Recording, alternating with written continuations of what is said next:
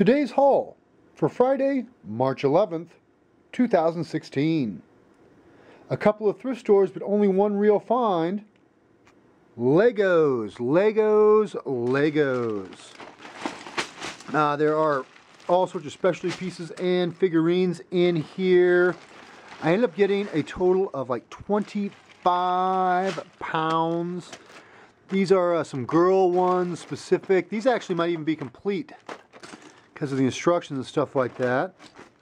Anyways, the total for all this stuff came to about $70, but I cashed in one of my, they have a point system there, and I cashed in all my points.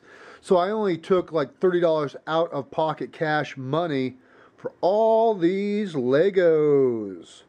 Until next time, keep it in the books.